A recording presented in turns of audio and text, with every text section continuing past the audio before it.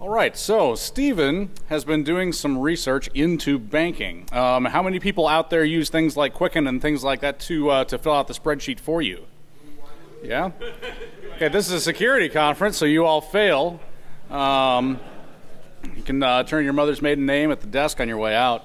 That stuff's always kind of given me the creeps. That's why I use Redacted, and I fill everything in by hand. And to validate that decision, let's give a big hand to Stephen. Thank you very much. Great time, man.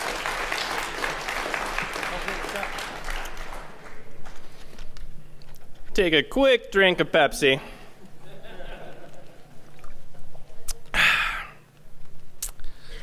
So, I want to say first off, this is my 7th DEF CON, my first time on stage. I am super excited to be giving back to this community finally and share some knowledge. What I've been working on for about 6 months, all told.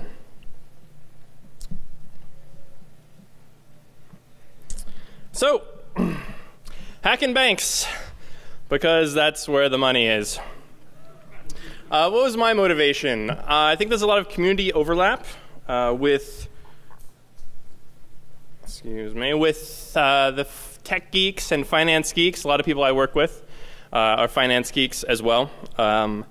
I like to hack things that I use. I like to hack things that are in my own backyard. I want to make my life safer, and then improve the world around me through making my life safer. And I don't write banking software. I'm a pen tester by job, so I'm just a guy with curl and Python and some curiosity. And I'll kind of walk you through how I went from 0 to this talk in the last 6 months. Sitting at home, I'm using Quicken. I am security aware. I've got 2-factor in all my accounts. I load up my bank account in Quicken. The password doesn't work with a 2-factor. Well, surely typing the password without 2 factors, that's not going to work. Nope, it does. So what's going on here? Just plain text password. Is there a separate server? Is there a separate protocol? How is Quicken and other desktop software talking to my bank that's not just going through the web page? So let's talk about Quicken. Quicken is one of what the financial industry calls a personal financial management software. You've probably seen these names. A lot of people raise their hand. Mint.com is very popular. PFM is the industry term. I'll start throwing that around. I have a bunch of bank accounts. Some people collect credit cards. Sorry, I collect credit cards. Some people collect baseball cards. Some people have way too many domain names. I have way too many bank accounts. They give you bonuses when you sign up, and I like understanding, like from a practical, real sense how financial system works. So I've got, let's say, less than 100, more than 20 bank accounts that I want to manage, and that becomes a pain. So I want some simple aggregator client that I don't have to write myself that'll just keep track of my transactions every month. I use Quicken personally. It's the devil, I know. It's terrible. I love to hate it. I don't recommend it. I don't recommend any of these. I wish there was one that I could recommend to you. So let's start from the user's experience. This is the Quicken UI. On the left-hand side, you've got your list of bank accounts. It also does loans and credit cards. On the right-hand side, you've got a big transaction list. Everything you bought, who you paid, what you paid when. Pretty standard for balancing your checkbook. So you first install a program like Quicken, and this is what happens. You have to enter in your account info. First, you tell it what kind of account you have. It's quite a large selection of banking products that we all use. Then you pick your bank name, and it does basically a named sort of URL lookup, a DNS-like lookup. That's called the branding service. Then you pick out how you want to connect. Usually there's just one way. Sometimes there's multiple ways. We'll go into that. Then you type in your credentials. into this totally not your bank's website form where you put your plain text password. It somehow finds your account. You pick the one that you want to interact with in the app. And voila, it starts downloading your transactions. That's what the user sees. So what's going on in the background?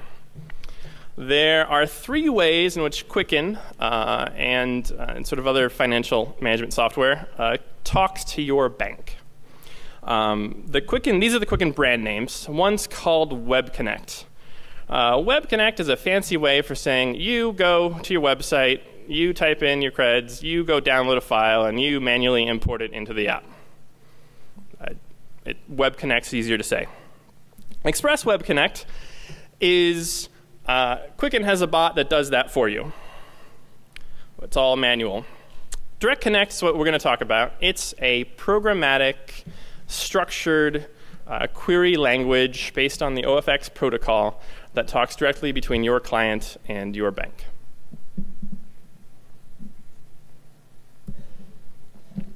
So again, in picture form, you are the middleman on Web Connect. An Intuit server is the middleman on Express Web Connect. And Direct Connect is you actually talking directly with your bank. It's the minimal amount of trust relationship.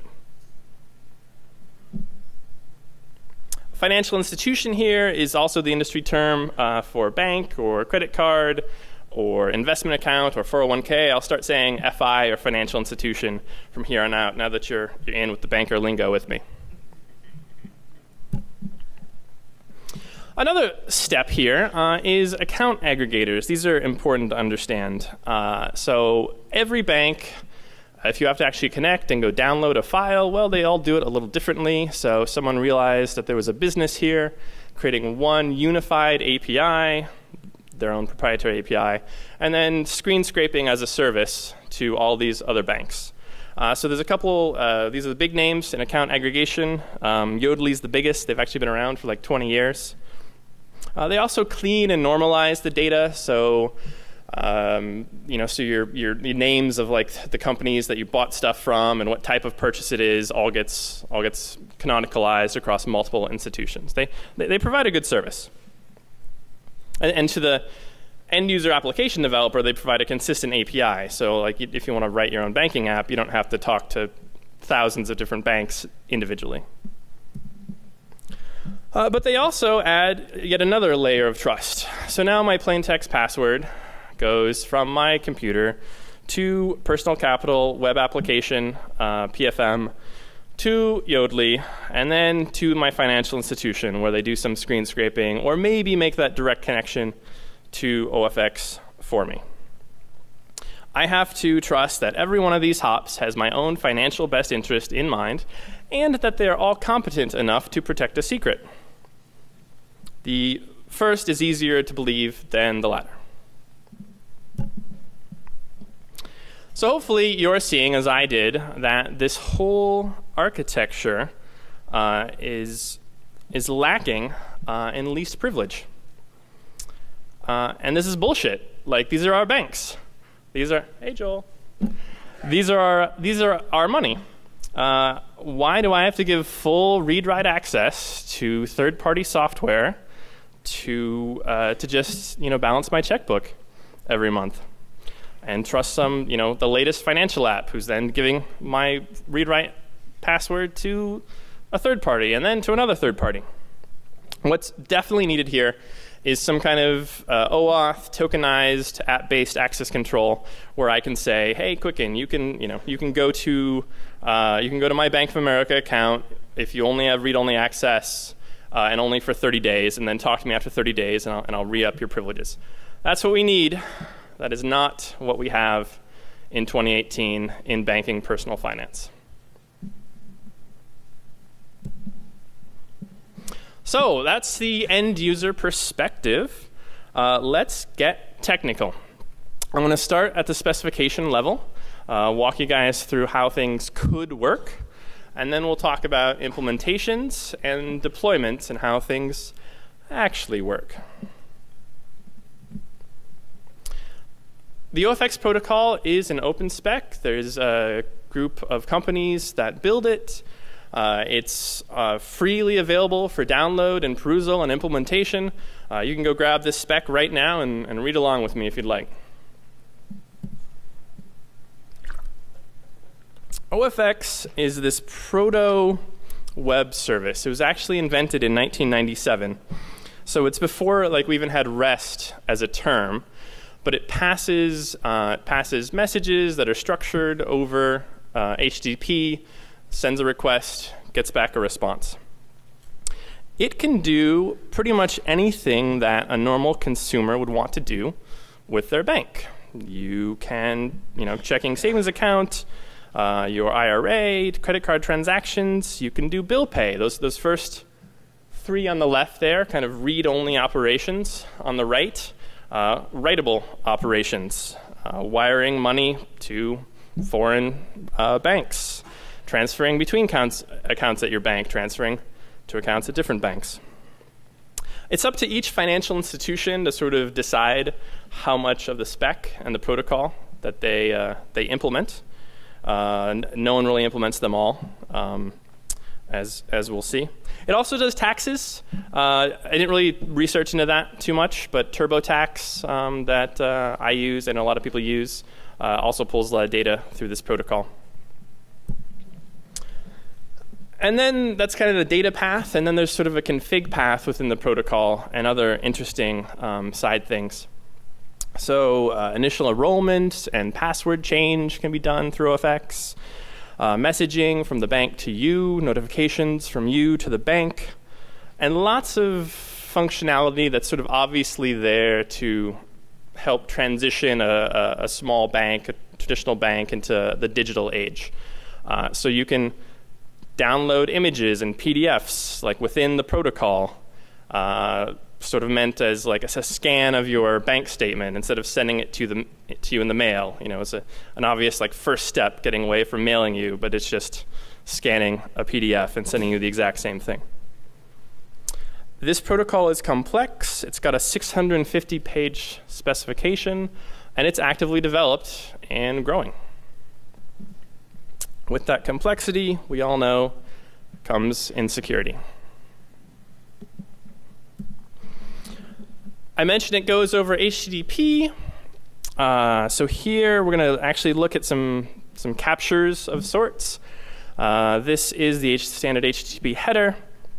You're doing a post request to a well-known URL. Request response, as I said, that URL is almost always just some kind of base path and then server handler. You remember CGI? It was definitely based off that.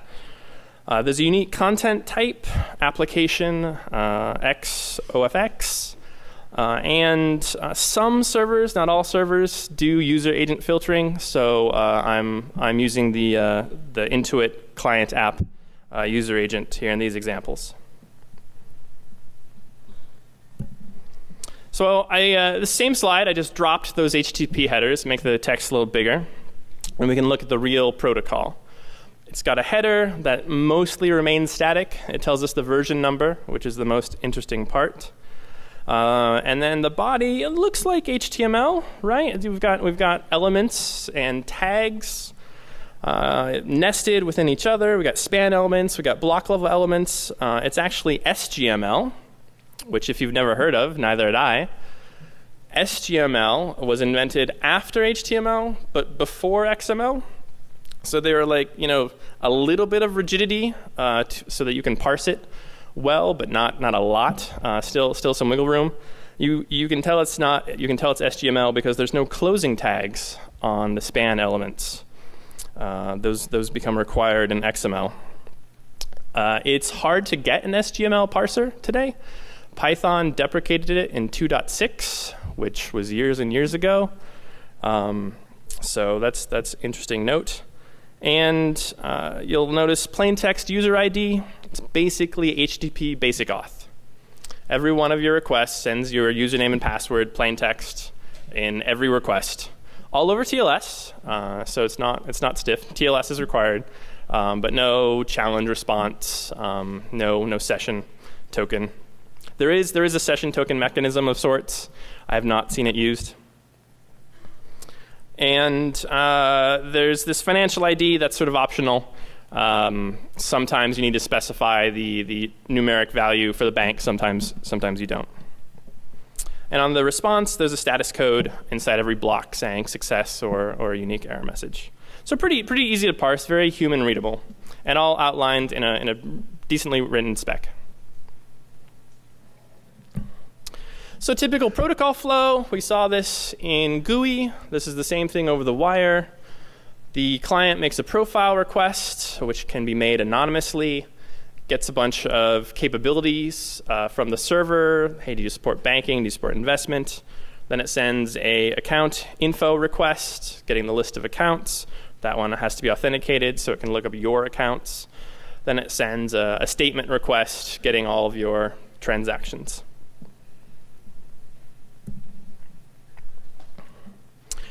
Here's an example of the profile request. That last one we looked at was just the simplest authentication. Now we actually are asking for some data back in the body. This profile request, anonymous sign-in, prof_RQ, you don't really have to pass any data at all. And you get back a lot. You get back a lot of interesting info from a server sitting on the internet that anyone can query with anonymous credentials about what it supports. This example, we've got the bank message set.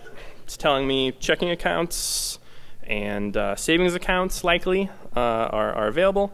This X for prof tells me that I can do money transfers to different accounts. That's intrabank money transfers. And then also in the profile is information about the bank. 1997. Most banks didn't have websites yet. So this was sort of seen as like the way you were going to talk to your bank, and they might not have a website. So the physical address of the bank, an email, so you can talk to someone at the bank. That all comes back with this profile request.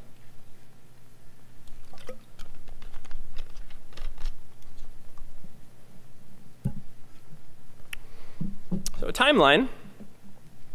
1997. Microsoft, who's making Microsoft money, Intuit, who's making Quicken, and CheckFree, who since got bought out and is not a common name, all collaborated to make this protocol. They each had their own proprietary protocol, which your client had to use to talk to the bank. Presumably, it was hard getting a bank to implement even one, so they merged together and put their combined weight to get the banks to actually run one of these OFX servers.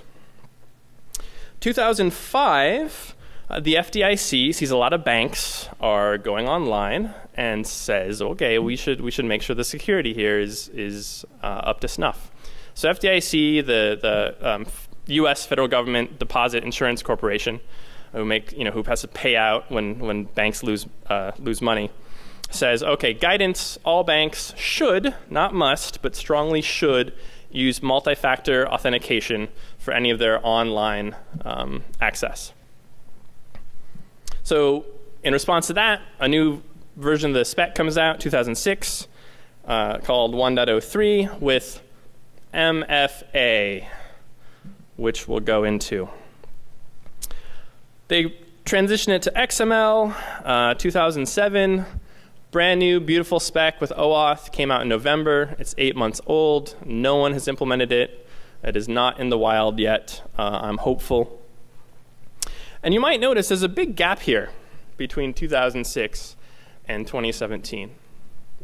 Pure speculation, but 2009, Microsoft decides that Microsoft Money, their premier personal finance management software, is not worth it. They drop it. Team stops developing it. And two things happen. Intuit, now sort of being the only player in town, gets lazy and starts charging people $100 a year for the exact same version of Quicken. 2010, 2011, 2012. No software improvements whatsoever because they have no competition and they don't need to try. But on the good side, there's this whole community effort because people loved Microsoft Money. And so a lot of geeks started like posting on forums and putting up web pages and finding out about OFX and writing clients. And that's what all of my work is built on, is these guys in sort of 2009 through 2011 who wanted to replace Microsoft Money with a bunch of Python scripts and Excel spreadsheets.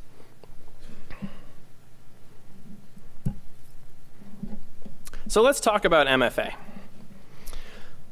Quick refresher that most everyone knows in this room: multi-factor authentication, something you know, something you have, and or something you are.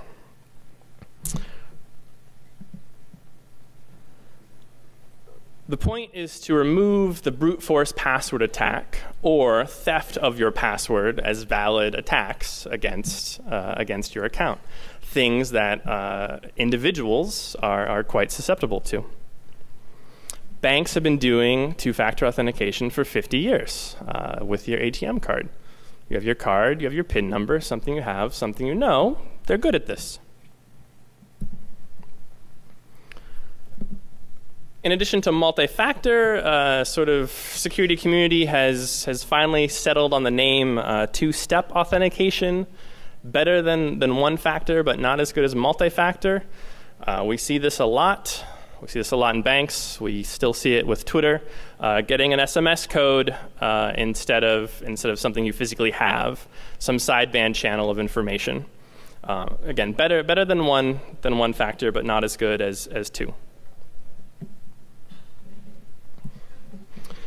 So 2006, MFA should, not must, by FDIC. What is the protocol implementers do? They have 4 different solutions in the specification. One is this user cred. One is this MFA challenge. They're both basically the asking questions about your mother's maiden name that you all know and love. In fact, the second one is hard-coded in the spec. These are the questions that you will ask as a server to the client. 2018, we all realize these are both something you know. These are things that are somewhat obvious or easily available to learn about a person. And moreover, I have the cheat sheet before the test, right? Oh, okay, I need to find out these 20 things about this person, and then I can definitely log into their account. You know, their zip code. The other 2 forms, a little better. Client UID, auth token. I'll start on the right. Auth token, server-generated, sort of GUID that sends the client. Client has to send it back every time. It's sort of key value-ish. It could be used to hold like TOTP, like one-time password codes, but they don't do that. Nobody uses it. Client UID is what everyone is sort of standardized on as the second factor. It is client-generated GUID. Client sends it the first time. Server records it. Every time, henceforth, the client has to send that same UID, otherwise the server will stop trusting them. So it's tofu. It's trust on first use. But actually, people have like more than one computer, and this is recognized in the spec and in the implementation guidelines. Like people will have a desktop and a laptop. People have a phone. So it's actually trust on first 4 uses. Sometimes 2. But yeah, so like if you see it, you've never seen this client and they make up an ID. Well, as long as you don't have more than like 1 or 2 already stored, sure, they're also the same person. And that is the state of the art in multi-factor authentication within the protocol that passes your money. But I have good news, because that's in version 103 and no one's running 103. They're running 102. 80% of the implementations in the wild are running the version that was written in 1997. 20% are running the version that in theory can support multi-factor, and no one is running the OAuth version. Good news.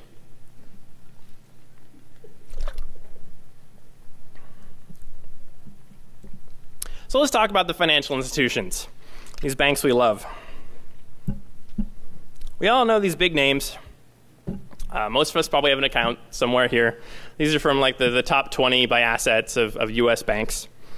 Citigroup, JP Morgan, Wells Fargo, American Express for credit cards. OFX is used by these guys. OFX is also used by YOLO! You only live once, Federal Credit Union. This is me participating in bank branch tourism. I flew to California and then drove 2 hours to get this photo for you. I have a lot of bank accounts.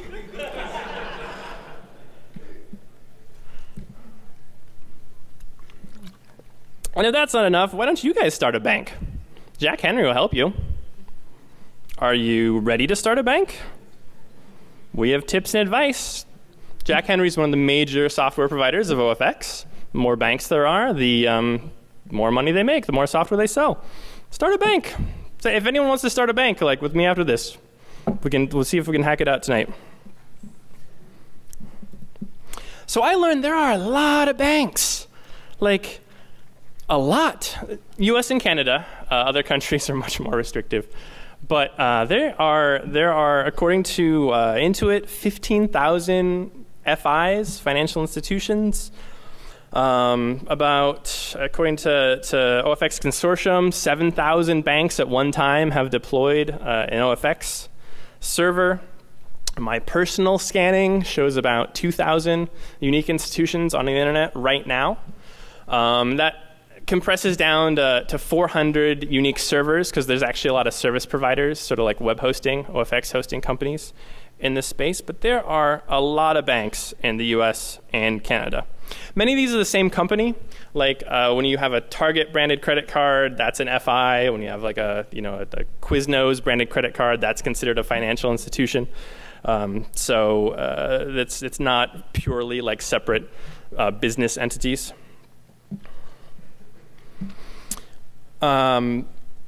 There's some indication that difference between the 7,000 number and the 2,000 number is a decrease in popularity of people running OFX servers, which is sad, but also good because it's insecure. As a quick aside, I got banned for life from Capital One.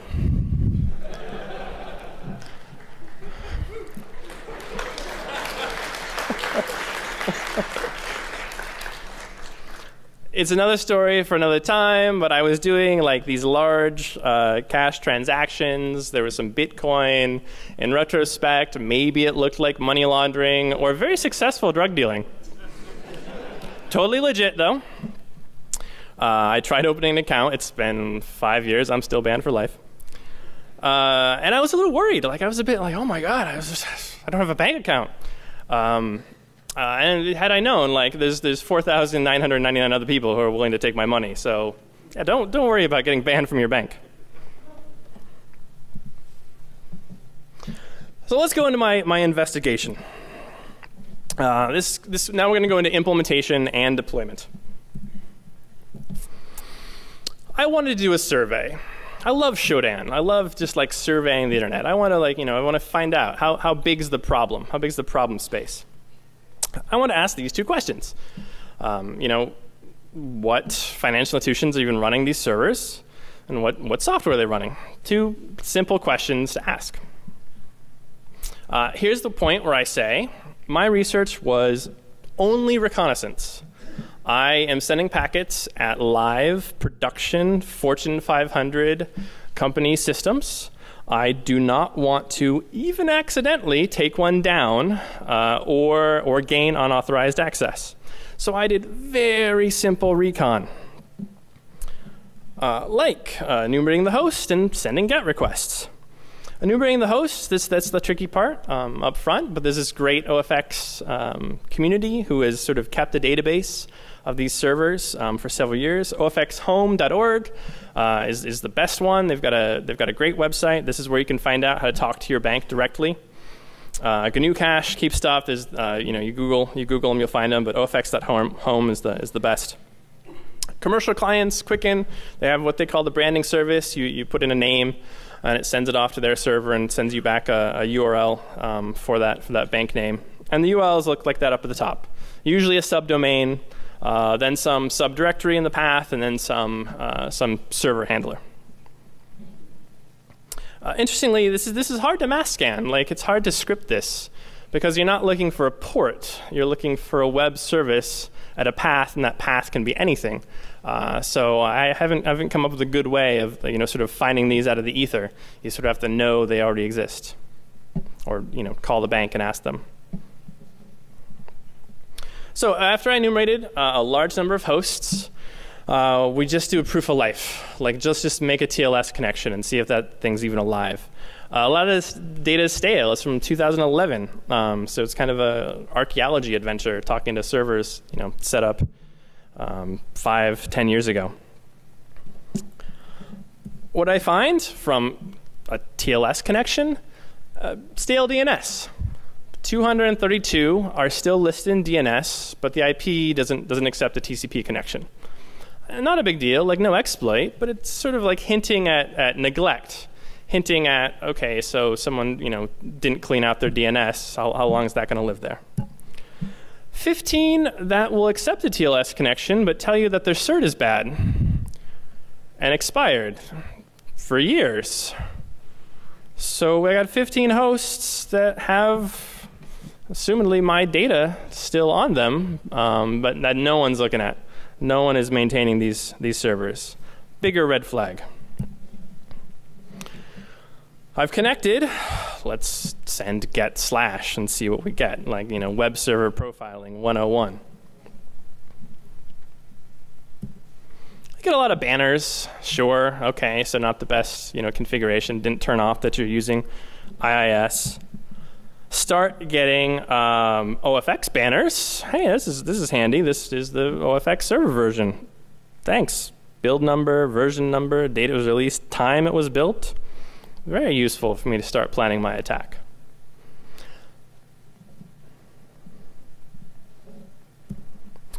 More of the same. Anybody notice something weird about that build date? It's 2007.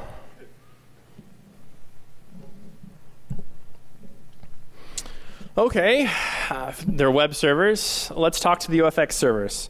What's the simplest possible, valid protocol within spec that I can send? An empty tag, an empty, base tag. Let's start sending that. Error, Java lang null pointer exception. Okay, parser error, not getting the elements that you think are always there. That's worth looking into. This is like a threefer. The header is like it starts, but then it stops writing the header. And then the message has 2 spaces because I didn't send a financial ID, so it's doing some sort of printf, string replacement of data that I sent in, and it's going to reflect it back to me. This database error, quick Google search tells you it's an IBM DB2 database that returns that error, straight from the database into the application server back to the client. No scrubbing. Ooh, stack trace. This is what I was looking for.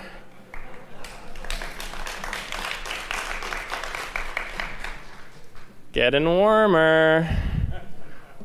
Stack trace with a full qualified path on the local system to where the code is and what line of the code failed. Yes.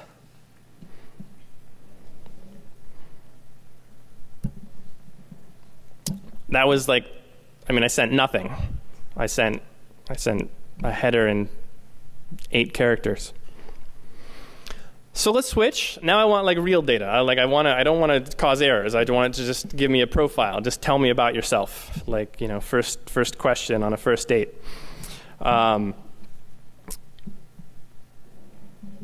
Send the profile request, first part of every transaction that Quicken's going to do. And here's that session token of sorts. that I talked about. I was signing in as anonymous, so first it shouldn't have given me a session token, but it did. And then it's a year long. So this server gives out year-long session tokens. If I ever steal one, then I can read your account, password equivalent for a year.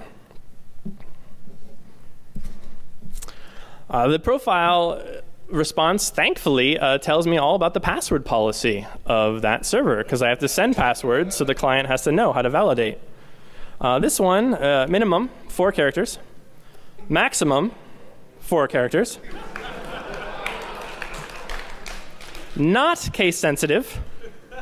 No special characters allowed, no spaces. I'll do the math for you. It's about 1.5 million total combinations. If you could check 10 a second online, take you about 2 days to brute force the entire key space that is possible for all usernames at this bank. Thankfully, I don't even remember what bank that is, so I can't tell you. That was just asking for anonymous information. Third and last sort of query I did was give me an account list. For anonymous user, which is specified in the spec, you can send this anonymous user this well-known string.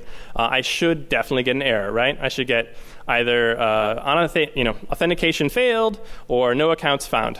Simple, easy to program. Two error cases. Here is what that request looks like. This is the entire request. Very small, just asking for account info. And here is the error message, or error messages. Same request sent to about 2,000 different servers. This is a subset of the error messages I got back. How many different implementations are running out there? How many different configurations? What? Sign on invalid. Unsupported operation for anonymous. General error. User ID password combination incorrect. How many ways did it say, like, I failed login? So let's talk about the financial vendors. Who's building this software, and how many implementations are there? This is a great little chart, not mine. It's from one of the financial software vendors, explaining bank software. 3 parts you need to know. On the left, you have what they call the core. The core is a database and batch processing. It makes sure the bank knows how much money it has at the end of every day. In the middle is middleware. That's every bank service, customer-facing service that you're familiar with, bill pay and remote deposit and dealing with your ATM. And then user experience, mobile, web on the right. 3 pieces. Every square on this diagram can be provided by a single vendor or the same vendor in the financial software world. Imagine the combinations of complexity within the bank IT system when, and this definitely happens, every one of these squares is a different vendor.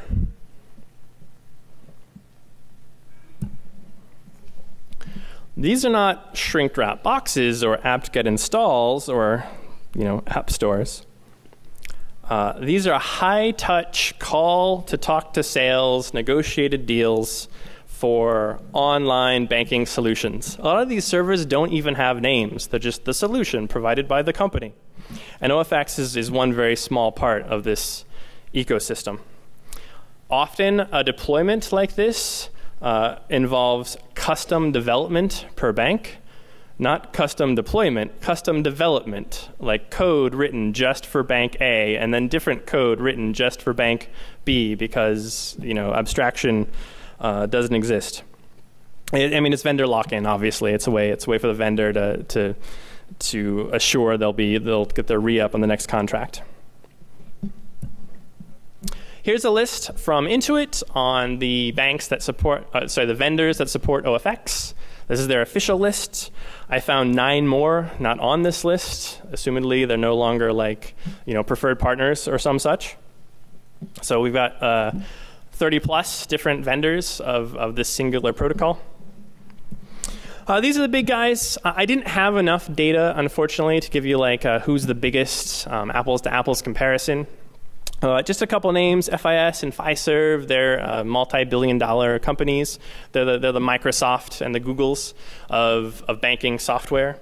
Then Enterprise Engineering and Q2, they're sort of the up-and-comers. They've established themselves as seeing a lot more servers with advertising themselves as these two companies. It's a little small, but the Enterprise Engineering logo says, "The name to trust for financial data solutions." I don't want to make fun of them, but it's on their website, which is not over HTTPS. And they forgot to pay their Google Platform API bill. You can go there right now. It still looks like this. We all have bad IT days. Like, the people who build the website are not the people who build the OFX software. I know, but if you put the trusted name in financial software on every web page, you should not have "this page can't load Google Maps correctly" also there. And then there's the hosting providers, who play a big role. So 2/3 of these FIs are behind hosting providers now. It's like everyone's going to the Amazon cloud and Azure. Everyone's going to hosting providers for a good reason, right? They can do a better job at security than your ma and pa like credit union in your town of 4,000 people. Their security is better, not good, but better than the self-hosted ones. I don't fully understand all the back-end details between the OFX server because I'm just poking it from the front. But a lot of these are batch jobs. So like your OFX server sits in some data center and it pulls and gets your transactions like every 24 hours. So that's why if you're actually using Quicken or something, you don't see your credit card transactions ASAP. There's a batch processing in the back end. A bunch of different stacks, of course, across 35 development vendors. This is mainly just server headers. There's a lot of IIS, but there's plenty of Apache. There's a whole long tail. Several of these are custom HTTP servers written by the OFX provider. And there's a ton of acquisition. Banks love M&A, like divestiture and acquisition. These are compilers and debuggers to banks. Like, they just do this every day, over and over again. Spin this company out, buy that company back. We do this in tech too. It's not a bad thing, but we all, if you've been through an acquisition, you know, like sometimes the new company totally forgets about the tool you wrote, and it just atrophies. So there's a ton of that in this industry. This is from FIS. 4 of these names up here had first-party OFX servers, and then they got acquired, and then things went downhill. The vulnerabilities. Some quick math. This is not like a PhD level algorithm that I applied, but across this much complexity, I'm pretty sure there's a lot of vulnerabilities. And I mean, as you saw, like, none of these are 0 days. None of these are "I got your money." But from like sending a GET request, there shouldn't be this much smoke. There shouldn't be this much bad from the level of effort that I had to put in with a web browser and curl. On the left, that's a list of like stuff we already talked about. On the right is things that I don't have time to talk about. I have a bank that still uses my social security number as the username for OFX. Not for the website, but for the OFX protocol, I got to use my social security number. Found some unregistered URLs. You want to start a bank? And reflected cross-site scripting. I know it's not HTML, and yet I got an XSS attack here.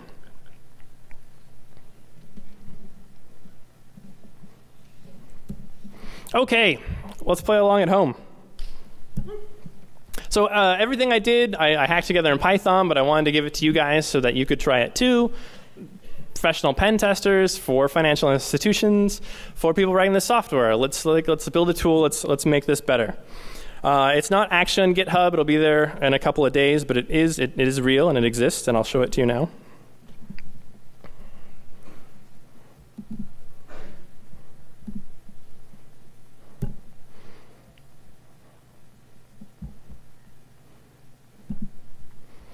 CLI tool that's going to go through and sort of do what I showed you. It takes a couple arguments, the URL of the server you want to talk to, optionally the financial ID if you know it. It's not always required. You get this all from ofxhome.org. You can find your bank and run it against it right now. Send some queries, does some analysis, scroll back up, and we sent that get to slash. We sent the post to OFX path. We sent the empty OFX payload. We store those all locally, and then we just scan through them. From that profile data, we're going to get financial institution, make sure that's the real one you want to talk to, their address, their info. We're going to get that OFX sort of header version information, running 102. This is a service provider, LAN extra. We're going to get the capabilities sort of in this markdown format. It's a banking server. They do support transfers. Fingerprint, it's running Apache Tomcat. Couldn't figure out the web framework. Software fingerprint, Finastra is the company that built the software. It's called Cavion. Figured that all out from what they told me. Couldn't get the version number. And then a couple simple tests. They fail MFA immediately because they're running 102. And their password policy is also not very good. So Sunday, maybe, it should be up. If not Monday, you can check my Twitter, and I'll post as soon as it's up and available. You can download, and you can run it.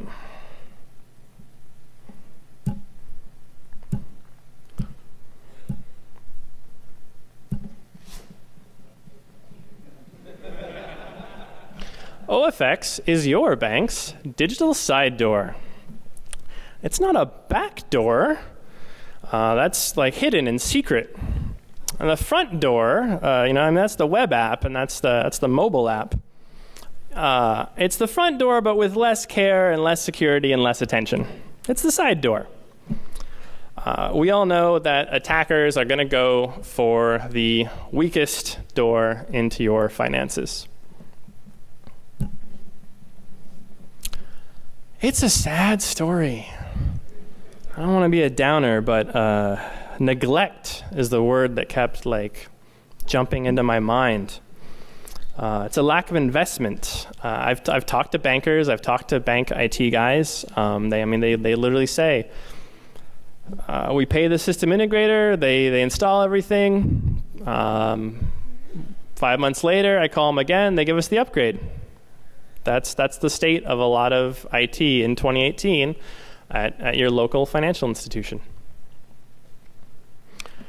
It's an even sadder story for the consumer because this was 1997.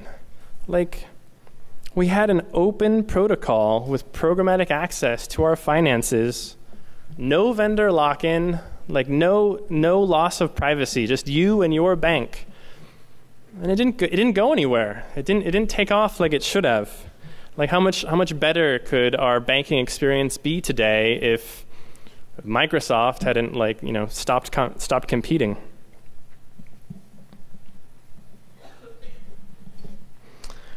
I wish my bank would have started when it was younger, but it's never too late to plan for retirement. When you set up a server, have a plan on how you're going to take it down. When you deploy a TLS certificate, make a Google Calendar message to when you have to update it. Monitor your finances. Monitor your network.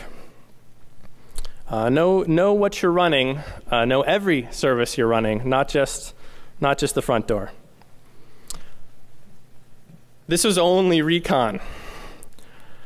One protocol, one endpoint in a rat's nest of bank middleware. I had fun. I'm going to keep building off of this. I'm going to keep building out that tool. If anyone wants to help, PRs are welcome. If anyone's from a bank and wants to tell me more, good stories, would love to talk to you. All of you, please take the research, build off of it, and help make our personal finances more secure. Thank you.